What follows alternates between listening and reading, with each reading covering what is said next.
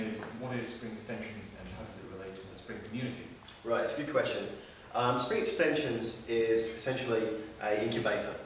Okay, so we had Spring modules, it was doing a great job, but it got out of its end of life effectively. What it ended up being was a lot of code that solved a lot of problems, some of them very good problems that needed to be solved, but these different projects, these different concerns didn't evolve at the same rates.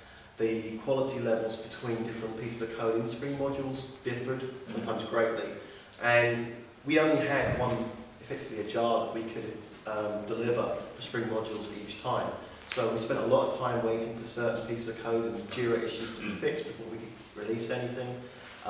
It got past its end of life, essentially. So Spring Extensions is a recognition of some of those problems.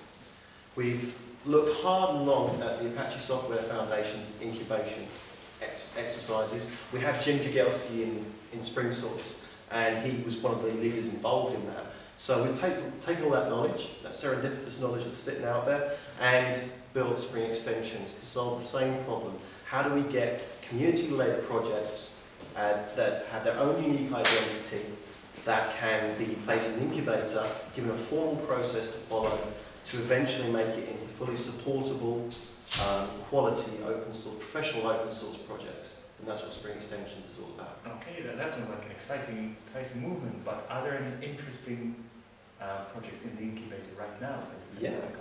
Yeah, there's, right now, interesting is a different, depending on what itch you're trying to scratch, I suppose some of them will be more interesting than others.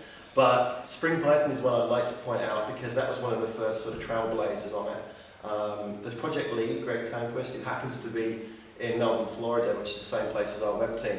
But he was working for Harris International. He created taking the same basic ideas that were in Spring Framework and applied them to the Python environment. And as it happens, the same challenges were there. He's got at the moment we have a rudimentary dependency injection container, we have aspect-oriented programming, we have consistent data access APIs, all given a Python bent, because the Python community really cares about things being Pythonic, and we recognise that, so we have to try and respect that. And one of the things that we've done very recently is to refactor some of that code whilst it's in sort of early incubation phase to give us a foundation that we can then develop mechanisms to configure the container that feel more Pythonic to the Python users. Essentially to increase adoption and show people that they can actually work with these sorts of frameworks without getting bogged down in XML. Okay, you mentioned making more Pythonic, so what do you call it being in a Python? Well, right now we're calling it a component, but there's some baggage with that, so that might need to be looked at some point. Spring.net would call it an object, for example. The Java world has its beans. So what we try to do with these initiatives is not do a direct port. So you don't end up with exactly the same code base in both places. There are different concerns depending on your environment, we respect that. And in the case of Python, there's different style that people bring to the mix, and we have to be very careful around that, otherwise it will not be attractive to developers in the community. Okay, you mentioned Spring.net. Does it have anything to do with Spring Extensions, or how does it relate to Spring Extensions and Spring Python? Well, Spring.net, I mean, it's way beyond extensions now. It's a full portfolio project. We do training on it, we do support on it. It's even, we're starting to look at commercial value adds to it, and it's a very popular part of our portfolio.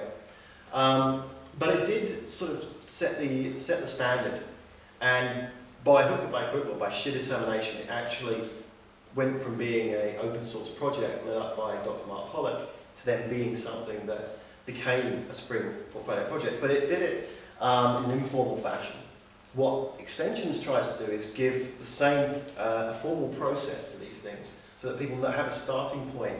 If someone comes up with a new idea, they have now a full process to go through to potentially reach the heights of Spring.net. We make no promises, but we do say, that if that's the aim, if you would like to get to a point where you're really developing professional open source projects that have a chance of being in the portfolio, this is the route to take.